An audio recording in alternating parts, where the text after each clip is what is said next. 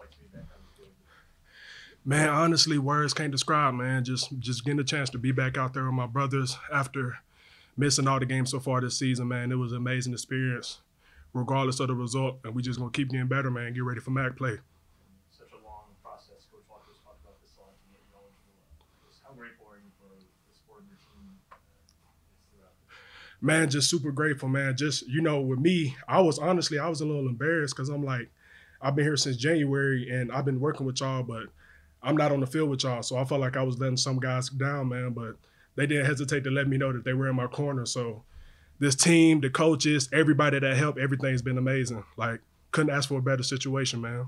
Can you just kind of sum up just the feeling of getting in a game for the first time in a row? It felt amazing, especially for me being able to ball out with my brothers, and then with me being from Alabama, like Mississippi State was one of the schools that I always wanted to go to. Mississippi State, Auburn, Georgia, just the SEC in general. So just being able to come back, play with my brothers, family here too, because it's only 3 hours away.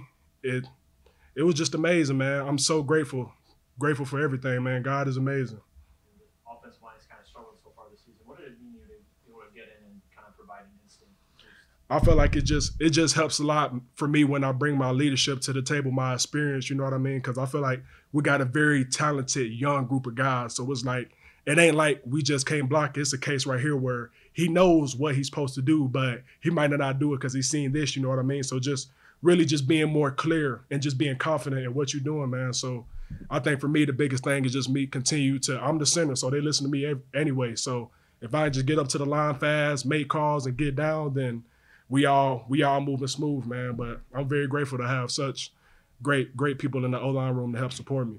And what is your line need to do to regroup ahead of this sort of MAC play next week? Man, just clear our head, man, because we've been to the highest of the highs, beat Marshall last week, and, losing the 7 overtime game, losing that. Just this season so far has just been crazy, but we just got to regroup.